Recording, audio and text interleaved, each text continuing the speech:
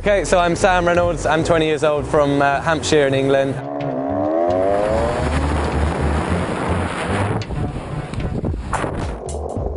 As you can see, 26-inch wheels.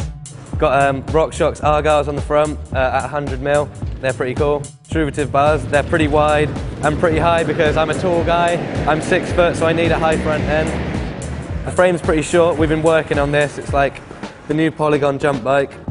We're working on the graphics and working on the geometry at the moment. You can see we've made the back as short as possible, so the wheel's like as close to the bottom bracket as we can get it, which makes the back of the frame a lot shorter, which makes it easier for like manuals. It makes it shorter so it like responds faster and it's easier to spin round, obviously because it's shorter, and like for tail whips makes it better. Yeah, so I like the real short back end, but maybe a longer front end. I got a long stem one as well because I'm pretty big and need the space up there. Got DMR pedals, struvative cranks, and I got a plastic seat here because it's the lightest one I can find, and it's like an incentive to get your pedals and never slip your pedals, because obviously you slip your pedals and like your nuts go in there or something, which is bad, and that saves weight. I got one brake, one Avid brake on the back, which is wound round here like 8 times, so I can do 8 tail whips.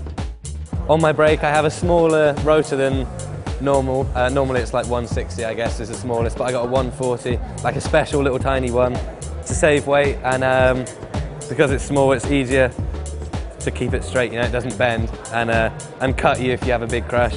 So that's why, 140 rotor on the back is pretty cool. It's really small and light and easy for tricks, and matte black as well, which is cool.